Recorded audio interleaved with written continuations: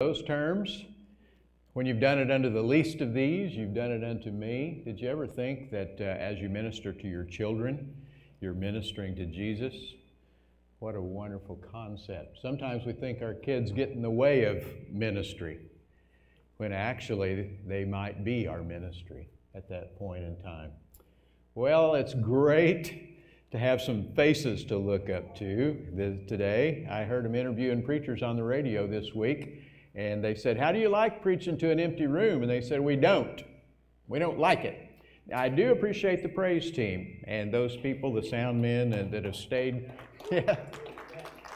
They have stayed behind during this service, during the taping, to give me at least a few people to preach to. But I'm glad to see several more faces today in the sanctuary. And isn't it great to be back together again in the same room? Isn't that wonderful? I tell you, I missed it.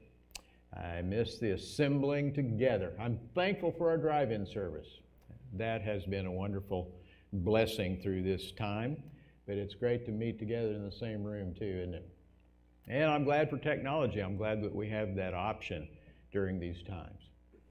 Well, Sue already said it, but I'd like to reiterate, Happy Mother's Day. How many mothers do we have here today?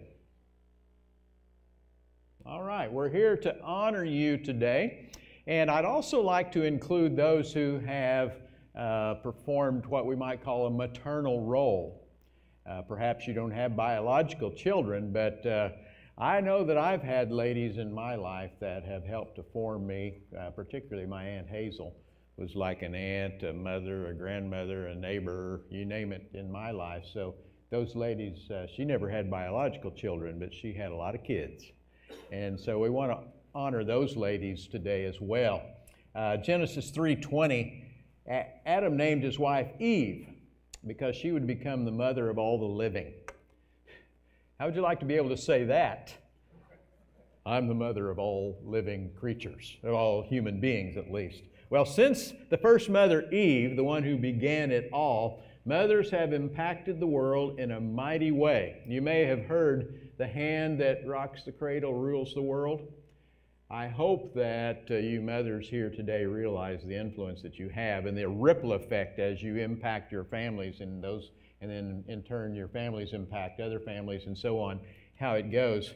Mothers have a remarkable ability to change the world, and a tremendous opportunity, a tremendous responsibility, not only through their own lives, but through the lives of their children and those that their children influence. Like I say, it's a ripple effect. It goes on to eternity. You may have heard this quote, "Your greatest contribution to the world may be someone that you raise." That child of yours might make an impact that is well known, and they might become famous or whatever, but it all began with mother. Now there are many mothers in the Bible that teach us about a mother's influence. I've chosen 4 mothers today from the scriptures that exemplify 4 of the characteristics that we often associate with motherhood. The first one we're going to call the protective mother. The protective mother. Now that might be redundant. Protective and mother. Anyway, her name is Jochebed. The protective mother, Jochebed. And we look in Exodus 2, starting with verse 1. A man of the house of Levi married a Levite woman, and she gave birth to a son. I'm summarizing here a little bit. When she saw that he was a fine child, she hid him for 3 months. That phrase kind of struck me funny. When she saw that he was a fine child, she hid him for 3 months. Now that's not what you normally do with a fine child. You want to show them off. Speaking of that, some of you were here the first day that Carter came. I happened to be gone that day. I think we were at preacher's retreat or something. I didn't have the privilege to meet Carter until this morning. So John, would you hold up, in case there's anyone that hasn't met Carter Wilson, would you hold him up for us today? There he is, everybody. Aren't we glad to have him? Is this his second time? Yeah. Second time. I missed the first, but we're glad. She had a fine child and she hid him for 3 months. Well, we'll explain why. Here, here in a little bit. But when she could hide him no longer, she got a papyrus basket for him and coated it with tar and pitch. You're ahead of me, aren't you? You know who this baby is, don't you? Then she placed the child in it, put it among the reeds along the bank of the Nile. His sister stood at a distance to see what would happen to him. Jochebed was trying to protect her baby, Moses, from the Egyptians. You see, they were slaves to the Egyptians, and they were becoming too numerous. They were becoming a threat to the Egyptians. And Pharaoh set out to try to eliminate all the baby boys, and that's why Jochebed was hiding Moses. We see there in Exodus chapter 1, if you want to back up a little bit, why that was necessary. The Israelites were fruitful and multiplied greatly and became exceedingly numerous so that the land was filled with them.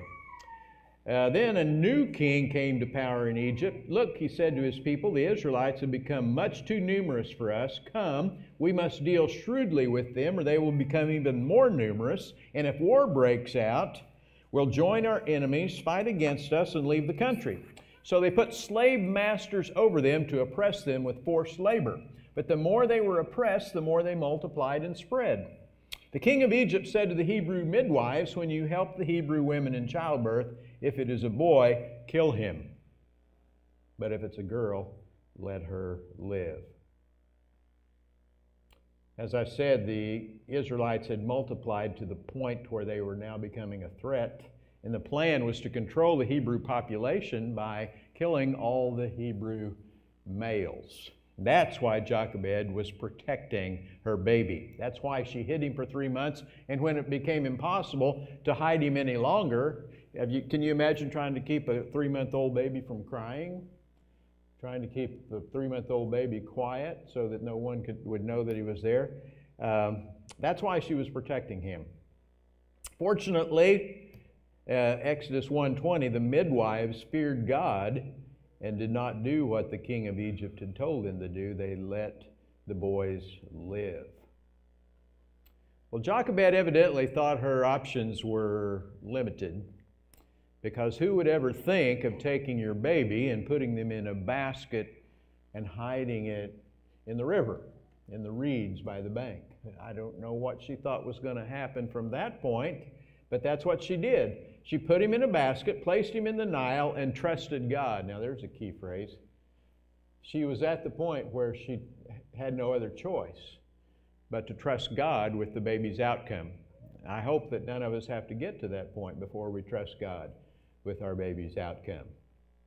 His sister watched him from a distance to see what would happen. And then we see in Exodus 2, verse 7, Pharaoh's daughter went down to the Nile to bathe. She saw the basket, opened it, saw the baby. He was crying. She felt sorry for him. This is one of the Hebrew babies, she said. Then his sister asked Pharaoh's daughter, shall I go get one of the Hebrew women to nurse the baby for you?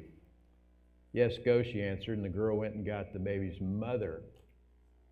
This is working together pretty well here, isn't it? Pharaoh's daughter said, take this baby and nurse him for me, and I will pay you. You think God doesn't have a plan?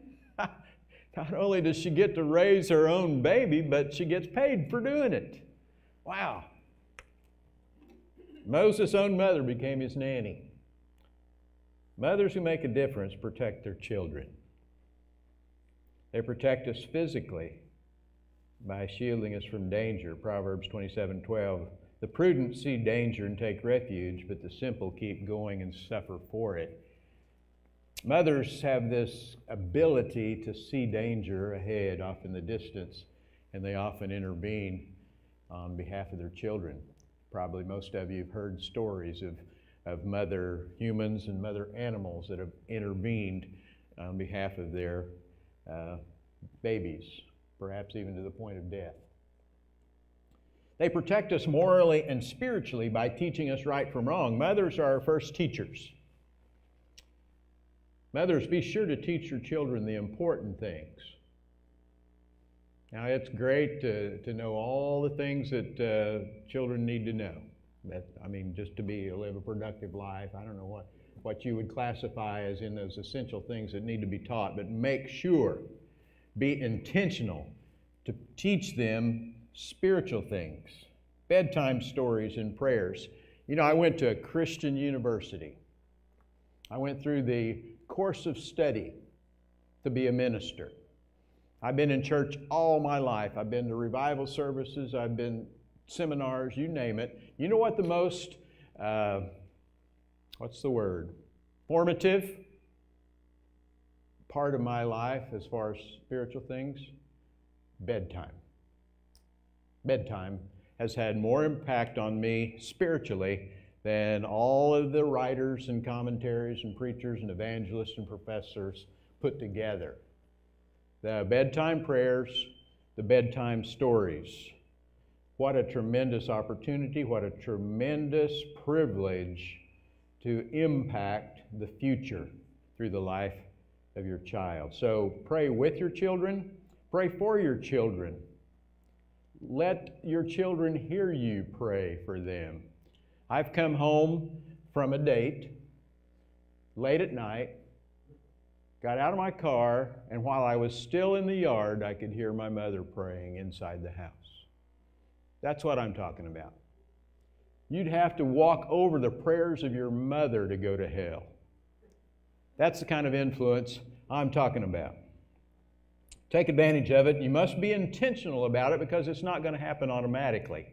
If you're passive about it, it probably won't happen. You have to be intentional.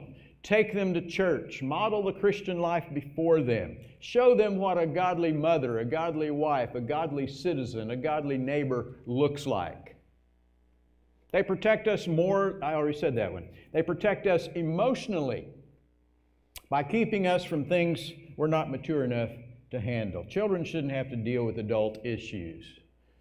They need a buffer. They need a soft place to fall. They need an emotional shield, someone that they can go to and know that they'll find comfort and acceptance. The Apostle Paul understood this about motherhood.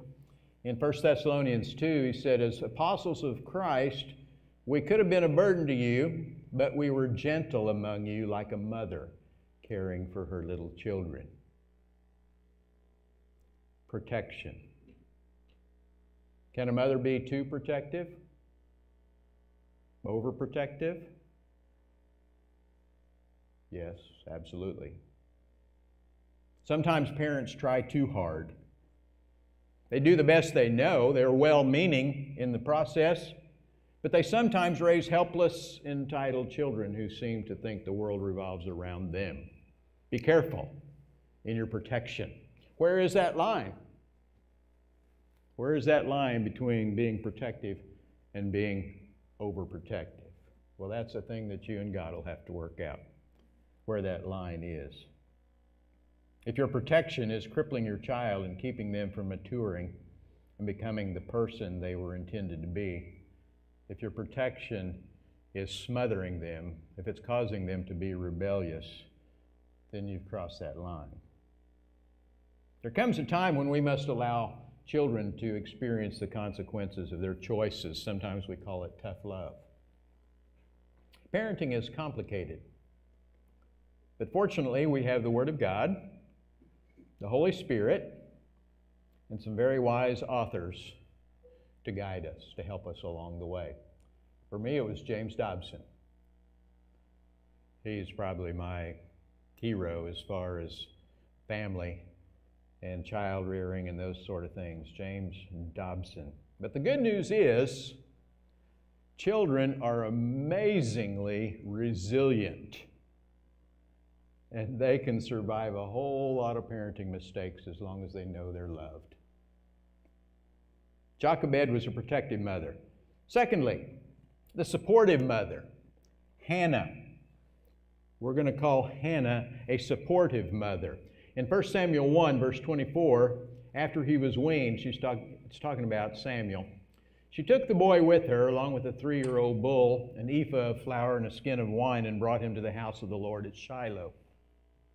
When they had slaughtered the bull, they brought the boy to Eli, the priest, and she said to him, As surely as you live, my Lord, I'm the woman who stood here beside you praying to the Lord. I prayed for this child, and the Lord has granted me what I asked of him, so now I give him to the Lord. Figuratively speaking, right? I mean, no, literally. For his whole life he will be given over to the Lord, and he worshiped the Lord there, and Hannah went back home. Whoa. That's unusual. That would go against what you would think a mother's instinct would be, to bring their child to the priest and leave him there. Well, maybe you probably remember the story. She had prayed for a son for many years. In fact, she made a promise to the Lord there in 1 Samuel 1:11. She made a vow saying, "O Lord Almighty, if you'll only look upon your servant's misery and remember me, not forget your servant, but give her a son, then I will give him to the Lord for all the days of his life." God finally gave her a son, and she fulfilled that promise. She gave him to the Lord. He was taken to the Lord's house, left with the priest to become a servant of the Lord. And Hannah continued to support him in the Lord's work. She took her hands off. She was supportive, but she allowed her son to become what God had called him to be. She wanted a child so badly that she made a deal with God. If you'll give me a child, I'll give him back to you. Once the Lord answered her. Can you imagine how difficult that would have been to follow through on that commitment?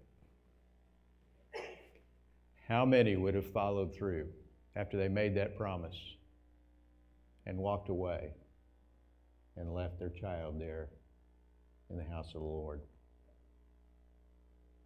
What would you say if I said every one of us should do the same?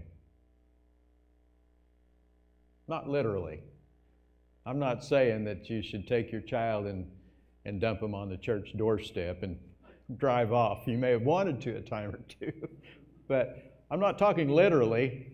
I'm talking figuratively. We should give our children back to the Lord to use as He sees fit. We should support our children in doing the Lord's will, even when it's not easy. What if the Lord called your child to be a missionary, and it took your child and all your grandkids across an ocean? That's what I'm talking about. Dr. Clarence Sexton said giving a child to God means to desire what the Lord desires for that child. We must take our hands off and turn them loose for God's will and purpose. What if your child's called to be a preacher? Preachers don't make that much money. I thought maybe my child might be a doctor or a lawyer or something, you know. This is to continue all their lives, still quoting here, this is to continue all their lives as we honestly and sincerely believe that God's will and way is best. We've got to believe that down deep in our heart because it's true. We naturally feel possessive of our children. That's normal, but we must remember they belong to God. They're placed in our care and keeping for a while. Giving our children to God may begin with a simple act of dedication, but it must be a continuous act of surrendering them to the will of God all the days of their lives. Hannah embodies that in a very literal sense in our passage today. I went back over the dedication ceremony that we have in our manual when someone comes forward to dedicate their baby to the Lord. And I wonder if most of them really realize the magnitude of the commitment they're making at that point in time.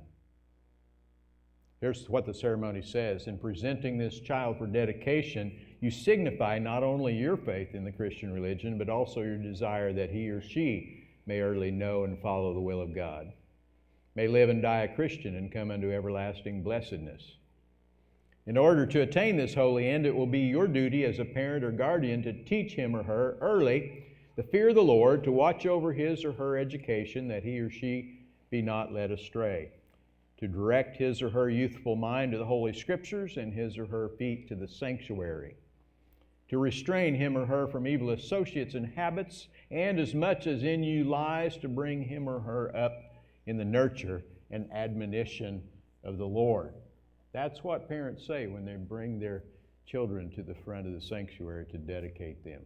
Jochebed was a protective mother. Hannah was a supportive mother. And Eunice was an instructive mother. Eunice.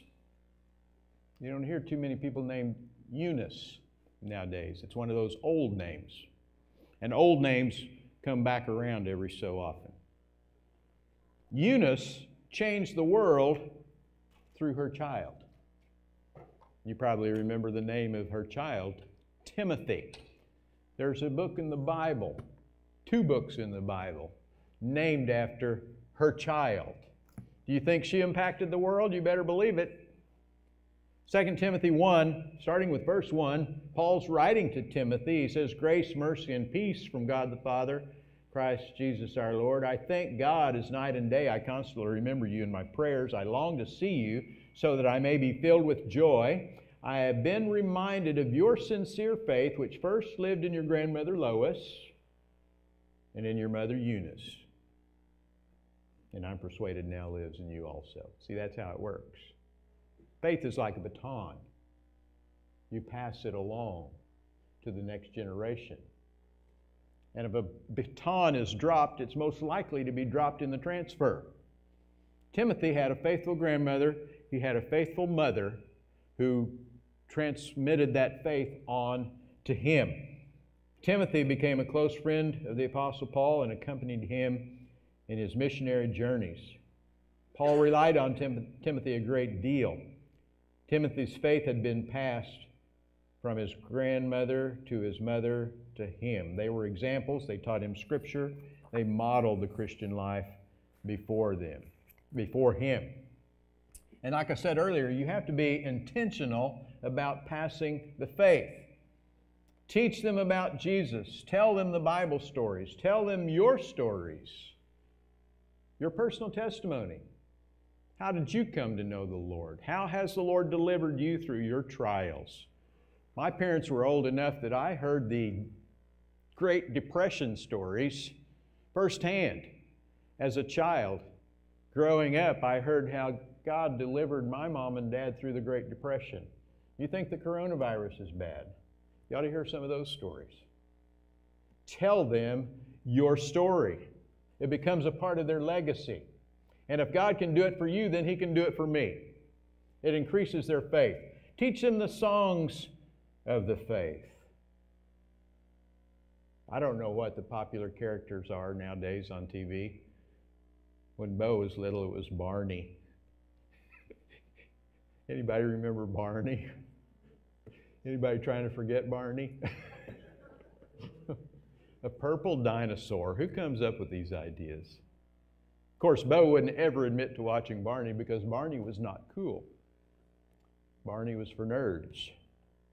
Whatever character it is on TV, we learn the nursery rhymes and we learn the jingles and the songs and all those kinds of things. Sesame Street or whatever it is.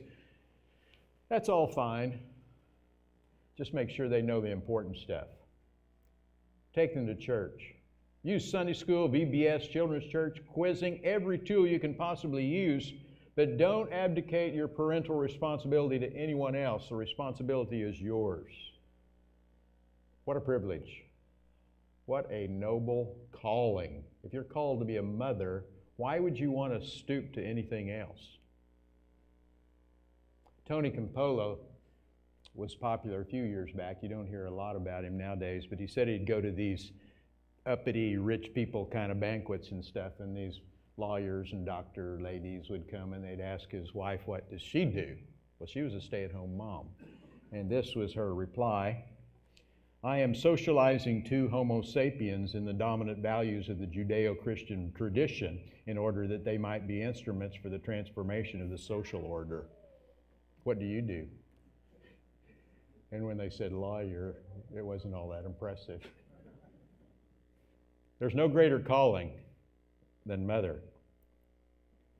Jochebed was a protective mother, Hannah was a supportive mother, Eunice was an instructive mother, and Mary was a loyal mother.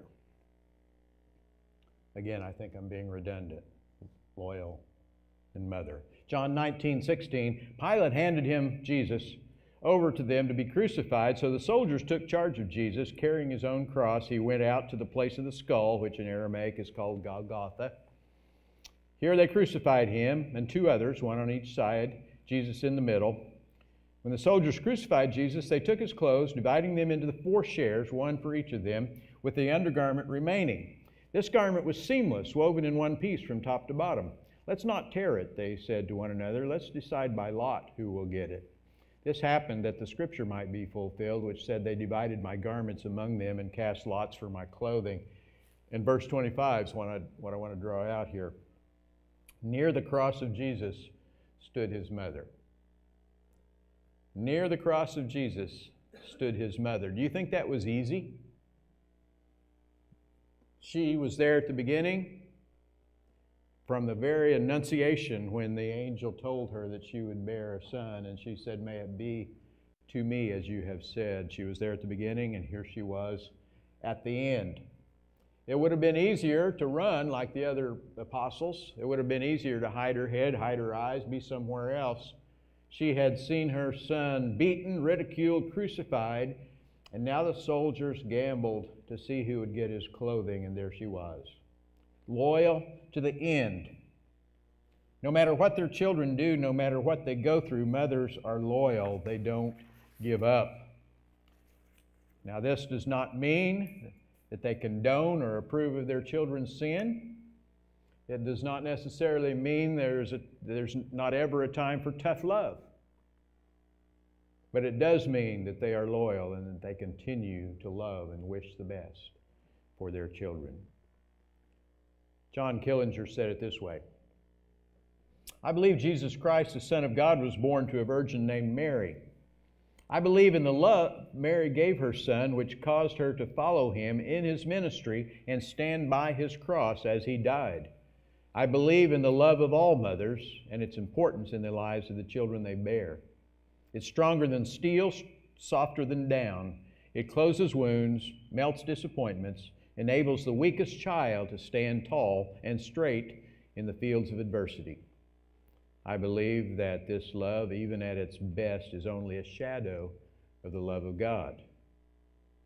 If you can imagine how much a mother loves. You've heard someone say, he's got a face only a mother could love.